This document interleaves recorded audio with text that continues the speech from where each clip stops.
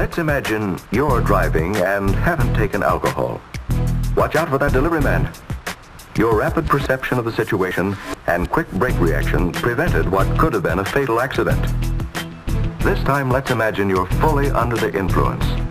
Reflexes are slow, judgment poor, and you're too late and too slow to avoid hitting the delivery man. Your confidence was high, but your reactions and judgment were low.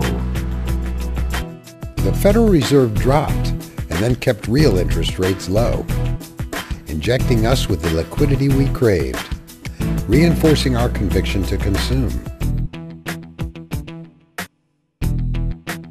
Detached from reality, our judgment altered. We denied that our convictions were making us credit convicts. We became prisoners of the prevailing dogma.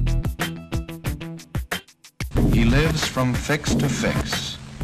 The addict must have his drug, and to get it he must have money, and that much money comes hard.